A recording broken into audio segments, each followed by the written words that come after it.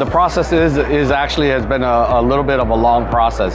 Understand what the different technologies for atomization, and there's water atomization, there is gas atomization. We utilize gas atomization, and there's a special atomizers that we're working with, and it has a very special nozzle, and that nozzle can create very, very high forces. We're utilizing argon gas and an extreme high pressure, and this pressure, so far, our first run, we're able to create very, very spherical material and also very, very fine. And we're able to control that fineness through the velocity of the gases.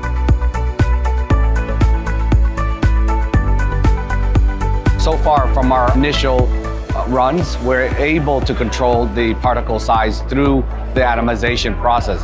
We didn't have to utilize any post-process of sieving or air classifications. That's what we've been using. It's a huge cost savings.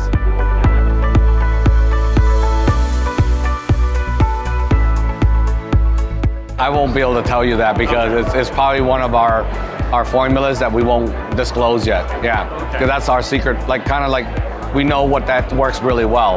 Okay. Everyone's going after that.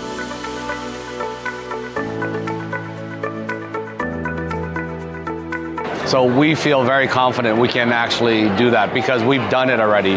And it's a matter of scaling, and it's a matter of finding our right partners to work with. And we will be starting to look for partners to do this.